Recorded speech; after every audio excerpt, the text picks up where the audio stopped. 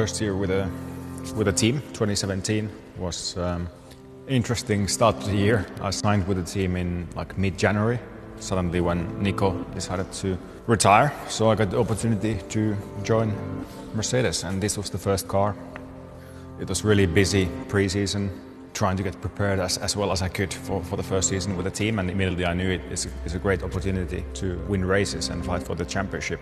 Only, I think in my second or third race with the team, I got my first ever pole position in Formula 1 in Bahrain. And then the next race in Russia, I got my first win. I think I got a few wins that year. Also in Abu Dhabi, I remember doing donuts with Lewis in Abu Dhabi post-race.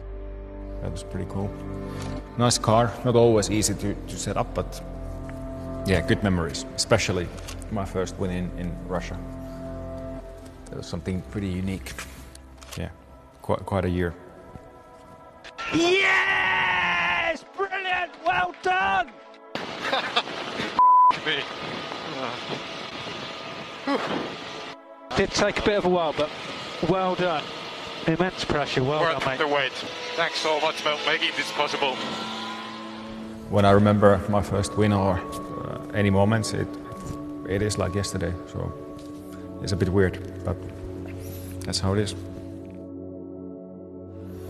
I got obviously introduced to all the partners of the team, and especially Petronas was a big part of the team and still is. Went to KL a couple of times, and I did this cool Orchid run and ride. So I ran, it was a bit too early for me, it was like 6 a.m. start, but I did the charity run and actually I won it. I don't know if it was a race, but I went full gas and I was first. So yeah, good memories with the team and all the people from Petronas. Okay, punch out right rear. Oh my god. It just blew up on its own. Mid-12, diff mid-12. That was the puncture for sure. I remember, because diff mid-12 means you need to lock the diff so you don't destroy, the diff or the gearbox. So, you could hear Finns have emotions as well. 2018, I'm being very honest, it was not my favorite car. I struggled a bit that season. Obviously, I had some strong races, and I remember very well in Baku. I was leading the race, like 1 lap to go, had a puncture on the main straight. I should have won that race. There was many other unlucky events as well that year, but I think overall I was pretty quick, but never nailed the whole race weekend and never had a win that year, but plenty of podiums, so still, good success in a way, and as a team we secured the title in Brazil. Obviously, as a team, really successful season. This season really made me a lot tougher, as a person, as a driver, and I really had to dig quite deep during the winter break to find more about myself for the next year, 2019. It started pretty well, so yeah, I think it was an important season in my career to learn. Well done, Valtteri! You won the 2019 Australian Grand Prix. Great job, bravo. How about that? Yeah! Thank you, guys. Well, that's payback from last year, Valtteri. Indeed. To whom it may concern, you. Valtteri, no, this is a rebound. Congrats, Toto. Yeah, top job, Valtteri. Very well done. Classic.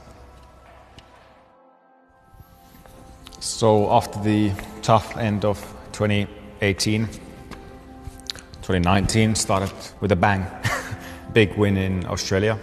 I think it was about 20 seconds ahead of Lewis on the flag. I think it was my best race to this date. I would say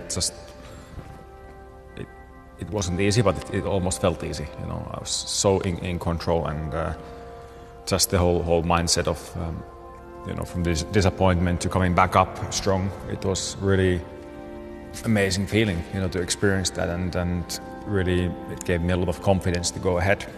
This season, in the end, I finished second in the Drivers' Championship. We did secure the title in Suzuka already as a team.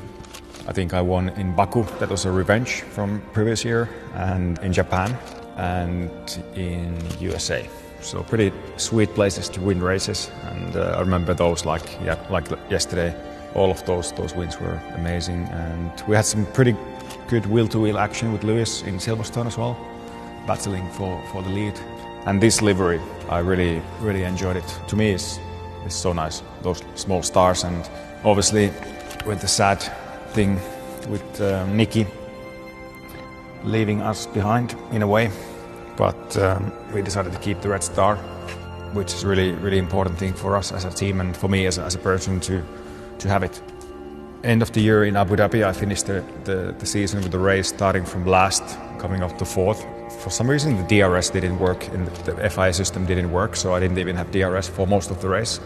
I still managed to get to fourth, so it was quite a strong way to end the season.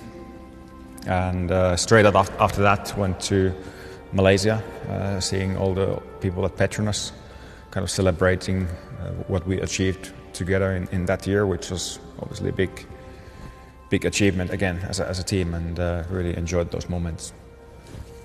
And it was the last car before COVID, so everything changed after this.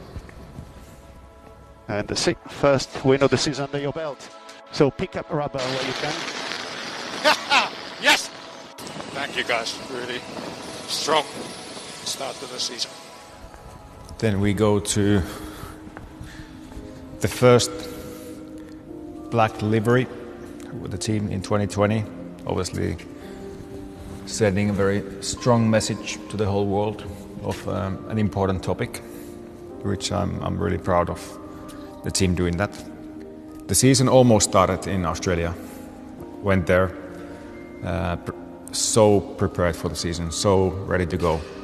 And then COVID happened, and it didn't start. It was delayed by a few months. The season only started, I think, in July. So I had a few extra months to try and, keep busy, be even better prepared physically and mentally, which for me worked. I won the first race of the season.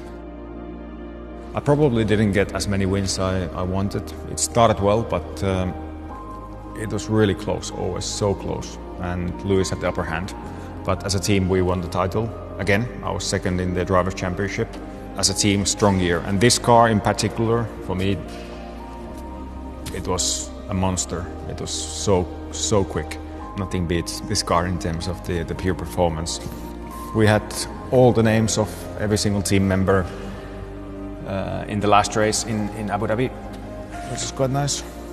We also had this year, for the first time, Stephanie and Andy joining us trackside as a Petronas trackside engineers, which was really helpful, and they're still obviously working for us, so that was a good step forward. Yeah, beautiful car and good car to drive. And by winning the constructors again as a team, it was the 7th title in a row for us as a team. Making history really. So amazing performance by the team, and yeah, amazing achievement really. So yeah, making history with this one. Not bad. Good car. Enjoyed it. Yes, mates! Get in there! Yes! Yeah! I think again it's a nice moment to thank my critics, to whom it may concern. You. Never give up. It's always nice to hear the emotion, It just comes purely from inside, as I say, and as you can hear, there is emotion obviously, so yeah, it's nice.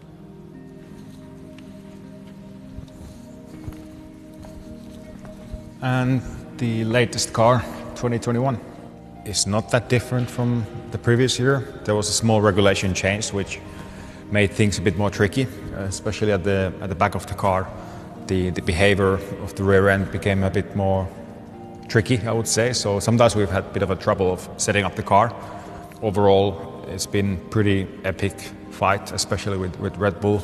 What I remember from this car, the highlights I would say from this year is some pole positions I had, but then my race in Monza, being on pole, winning the sprint race, starting from the back because of an engine penalty, and then ending up on the podium. That was an amazing race. And then Turkey, starting from pole position and then winning the race with quite a big gap to Max. That was really, and in tricky conditions, I would say one of my best races ever. And obviously it's going to be the last Mercedes car that I'll be driving, so for sure we'll be missing this car. So many different cars. I can't believe I've driven all of these, and there's so many special memories with each one. So it's nice sometimes to remember the old days, the good old days.